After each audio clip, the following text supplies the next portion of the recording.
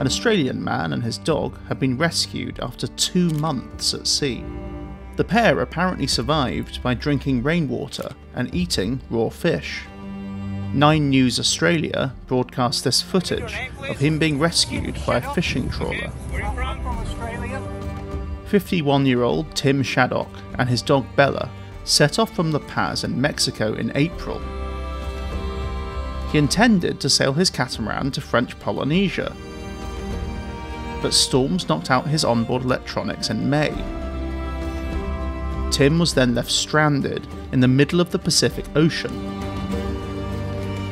until a tuna fishing boat's scout helicopter spotted his stricken vessel. Both Tim and Bella seem mostly healthy.